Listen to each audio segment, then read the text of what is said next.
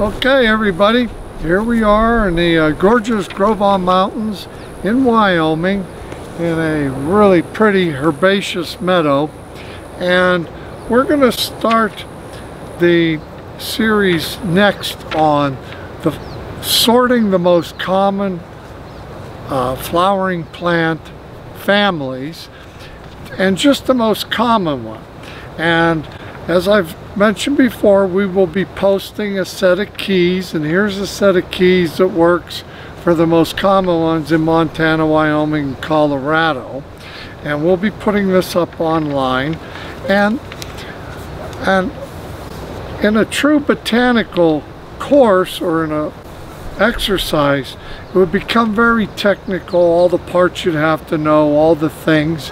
But I've broken this down to very simple concepts. One, can you count to 3, 4, 5 or more, 10 or more?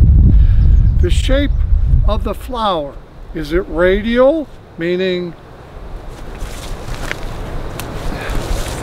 circular, like a radius, or is it bilateral, where it has only one way you could cut this flower? You can't cut it in all the pieces of the pie like you can with this one.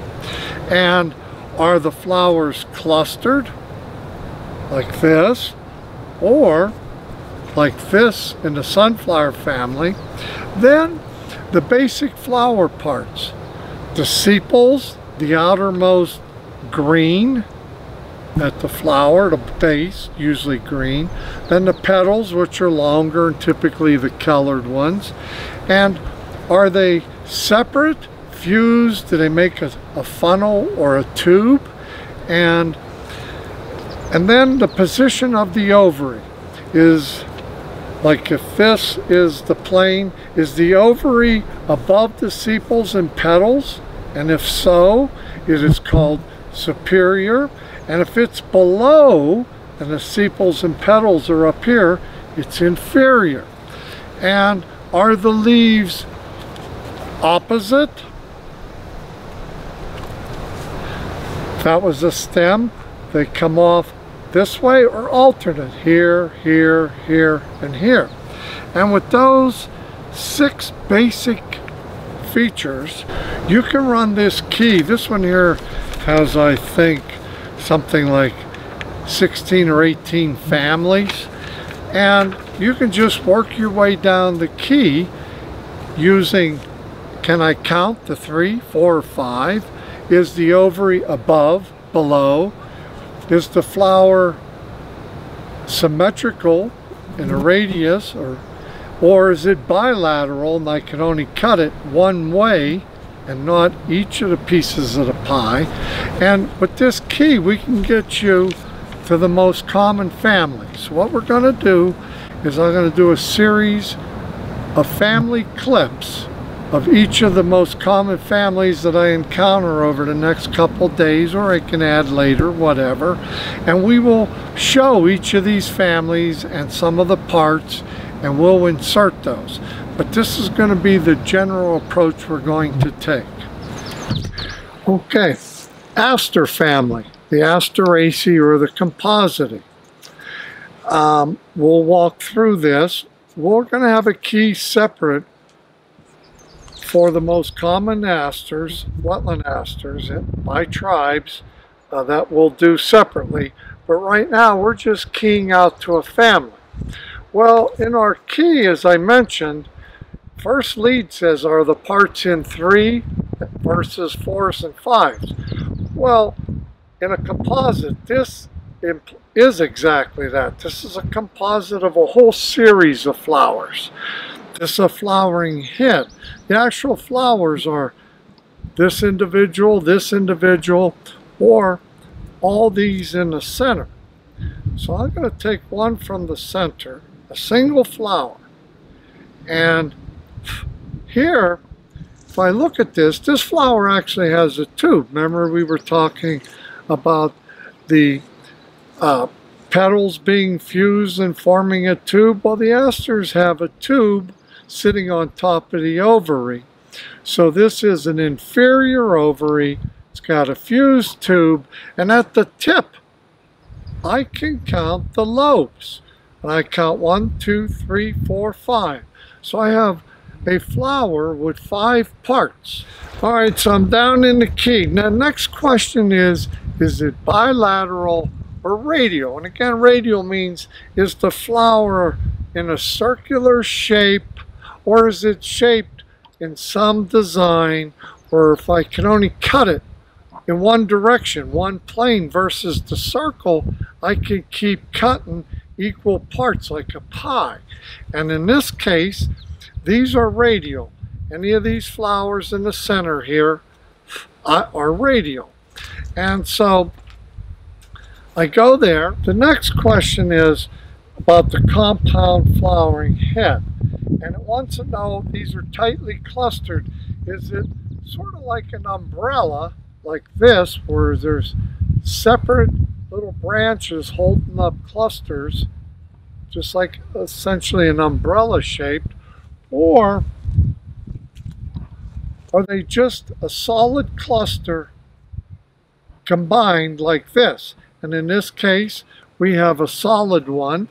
And the next question is, do the leaves on the umbrella one wrap around, come down and wrap around the stem and make a swollen part called an ochra, or do the leaves just come down and are attached? And these are just attached. So we got to with the key, we got to this being the sunflower family. Let's quickly review that. So we have parts in 5. We went in, we dissected it out, we counted the tops of the lobes, we had 5. Then we had a tightly clustered flowering head that wasn't like an umbrella, and the leaves are just attached. They're not wrapped around with a swollen part onto the stem. And we have the Asteraceae, and as I said, we will do a separate tribe for the most common tribes and genera in a later booklet. Okay, our next family is the pea family. And to key this out, we'll take a moment here to introduce you to the unique flowering design of the petals on the pea family. In the pea family, it has a large keel, which is a basal or the bottom part of the flower, 2 side lateral wings, one on each side of the keel, and then on the back top is a banner. And they're more or less unique to the pea family, and when you count them up, you get 5. You get a keel, 2 wings, and a banner.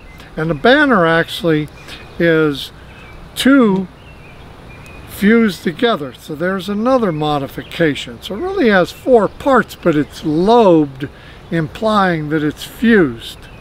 And so when we go to our key, parts in 3s, 4, 5s, and I count this, you could say 4, but that banner is actually 2 petals fused into 1, and so I get 5. And then the next one is it radial or bilateral in some shape? Well, this is bilateral. You can only, if you cut it, you can only cut it in one plane. To get a duplicate vertically, you can get it, but even horizontally, if you cut it, you don't get the matching top and bottom. So this is bilateral, and it's parts in 5. And in our key it says, does this flower have the keel, the wings, and the banner? And it does, and it keys out to the Fabaceae or the Leguminosae, the pea family. Okay, here I am looking at a flowering family that has the flower tips, the lobes are in 5 and are bilateral. Remember we talked about circular and bilateral? So I have parts in 5. So when I run the key, I don't have 3 or 4, I have 5. I can count those lobes. And then I go down and I have opposite leaves and a square stem. Almost all mints, not all, but almost all, have a square stem with opposite leaves. And another thing, they a lot of times have the same clusters in the axials or in the base of these leaves. And the leaves are aromatic. This is a very nice aromatic mint. This is a nice filled mint. And this is a member of the mint family. The Polemoniaceae, or the phlox family, has a very distinct long tube of the corolla, as I mentioned, parts in 5. So when we go to our key, it's not 3, it's 4 or 5, parts in 5, and it's radial. Any way I cut that flower, I can get a matching half, so it's radial. Then it asked me, is it a composite, a cluster of tightly, groupings? No, you can see these are individual flowers. I go down further, and it says, are there greater than 10 stamens? That's the male parts inside, or 10 or less. I count this, and I get 5 petals. And then when I look at the stamens, the male parts, I count those, and I get 5 of those. And then we'll put up an illustration. I have the stigmas, which is the tip of the pistil. The female part is branched into 3. So that's my flower arrangement. And so I go with the key, and it asks me, are the petals fused or are they separate? And these are obviously fused into a big tube, long tube. Then it asks me, is the flowering inflorescence a raceme that's shaped like a scorpion tail? Well, no, these are just straight vertical, no scorpion tail. So I go down further, and it asks me if it has a long straight tube with 3 stigmas, or is it the tube reflex bent back with 1? Well, these are obviously long and straight with 3 stigmas, and these are the phlox family.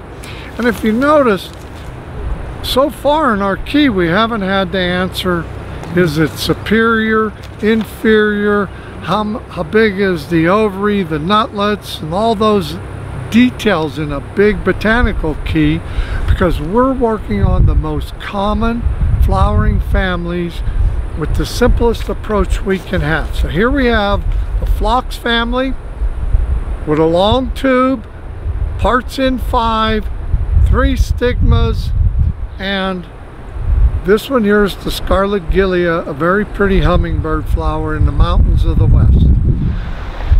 All right, walking around in this little wet area, I found this particular plant, and I haven't mentioned it before, but when I did mention parts in 3s versus 4 and 5, the parts in 3s are usually the monocots.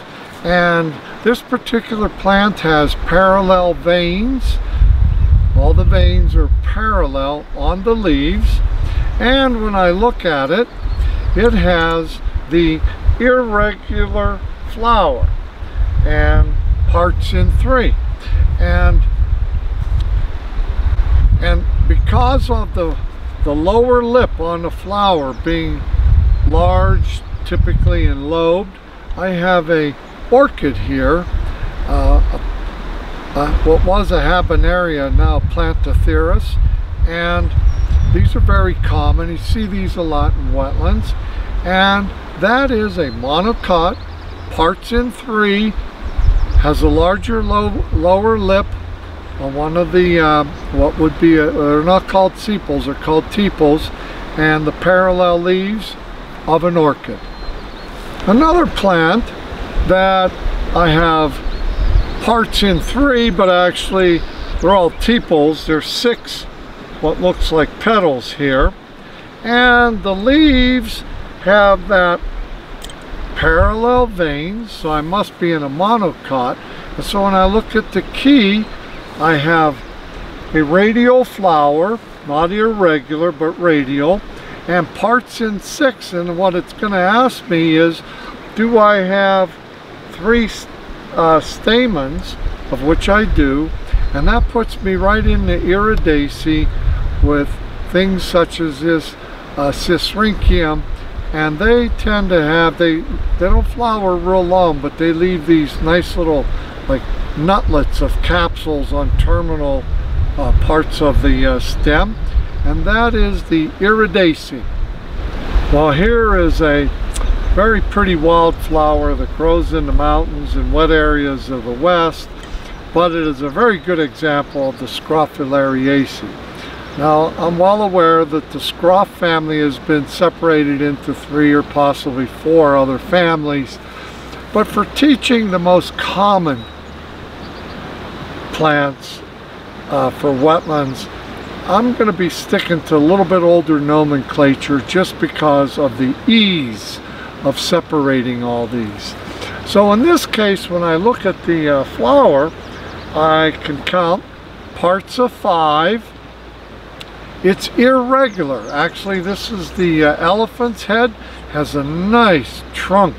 The one petal is almost like an elephant's trunk. It's a very pretty wildflower. And parts in 5. Leaves are alternate, but in the scroffs it can be opposite, but unlike the mints, they're not aromatic and the stem is round. So here we have a Scrophulariaceae. If we get down through our key, parts in 5s, it's bilateral, meaning it's not round shape, it's got a irregular shape to it. Stem is round, leaves in this case are alternate and non-aromatic, and the stem is round, and it keys right out to the Scrophulariaceae, a very common family that you find a lot of these herbaceous things in various different types of wet meadows. But I wanted to show you the very nice irregular flowers that are bilateral in shape.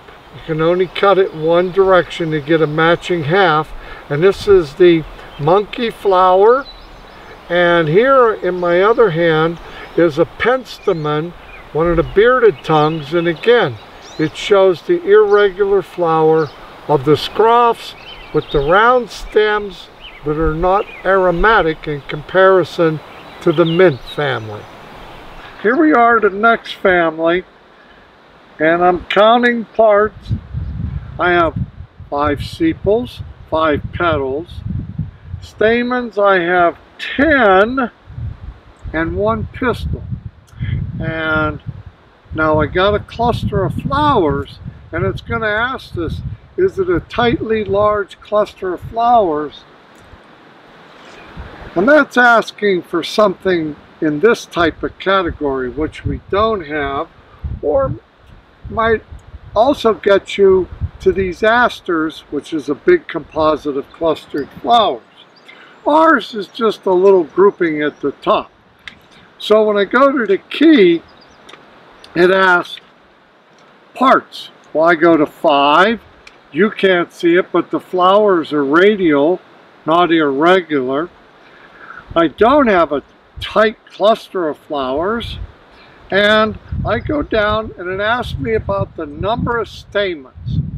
Well, it wants to know if I have more than 10 stamens or 10 or less, and I have 10.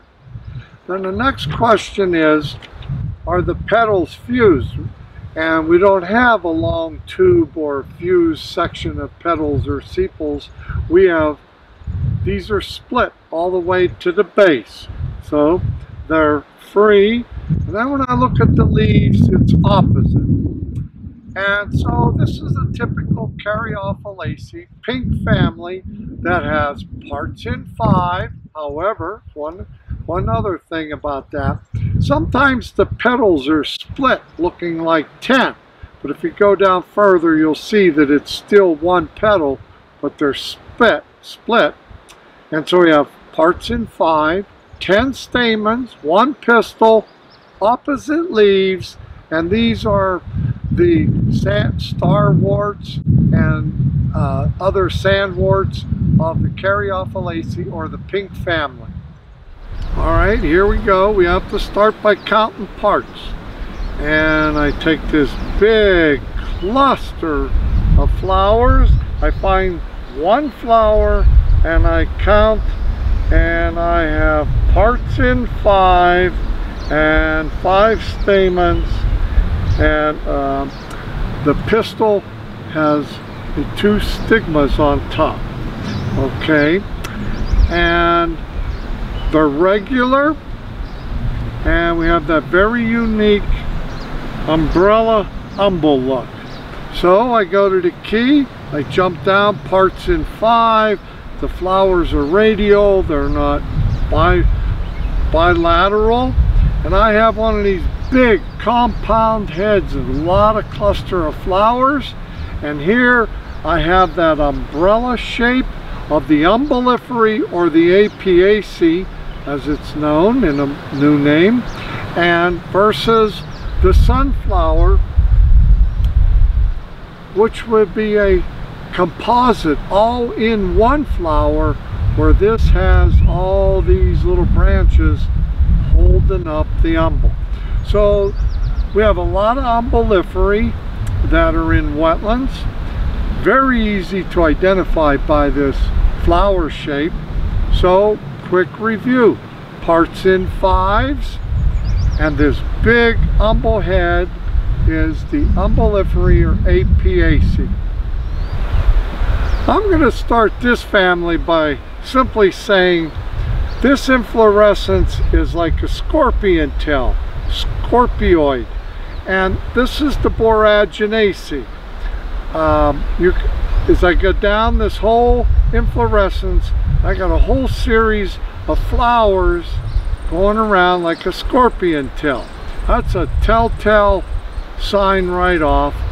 And then when I look at the parts, I have parts in 5s, and if I look into the throat, because this has a fused flower, I look down in there and I see little appendages. So if I walk this through our key, I have parts in 5, radial flowered. I have stamens that are 10 or less. Petals are fused. These are fused. And when I look inside that very short tube, I see the appendages down in there, and that's the Boraginaceae. But the real field feature is a scorpioid head, and typically, these are alternate, but typically they're very bristly, stiff-haired on the borages, and we have multiple genera and species in wetlands of the Boraginaceae. Okay, here is a family, one of the 2 families we have for our most common families that parts are in 4. This is fireweed, Epilobium, and if you count, I have 4 sepals, 4 petals, 8 stamens, but it's 4 and 4, and then the pistil's even divided into 4. And in this case, it is, the ovary is inferior, it is below the plane of the sepals and petals. And versus, we have a whole bunch of these mustards, the Brassicaceae. They too, and these are in fruit, have parts in 4, but their ovary is superior. And a lot of times, many times, you see them in fruit. They have these smaller, there's a name, silique, and then for the longer, narrow ones, silicils, but you have these 2 different types of fruits in the mustards, and these can range from being very weedy to a lot of very native and endemic species in the mustard family. So these 2 families, the Brassicaceae and the Onagraceae, have parts in 4. Here's a very unique Calochortus, one of the western members of the lily family. It's very photogenic inside, and as a member of the lily family, it has parts in threes. Remember, it's a monocot, so it has the parallel veins, parts in three, and I have 3 sepals and 3 petals. But when I look inside, I don't even need a hand lens. I can see 6 stamens and a pistil that's split 3 ways. And if I go to my key, it's radial. It's not lobed in any fashion, circular, and it's got parts in threes, 3 sepals, 3 petals, but it's the 6 stamens for the Liliaceae. Now the lilies have been split also, but again, for our purposes, to identify common stuff, I'm using a little bit of the older nomenclature and all the new family arrangements. So this is the lily family, the sago lily.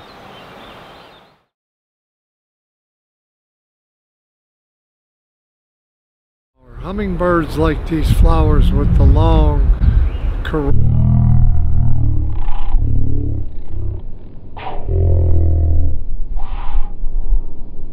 It has a big banner, 2 side wings, and I screwed it up again.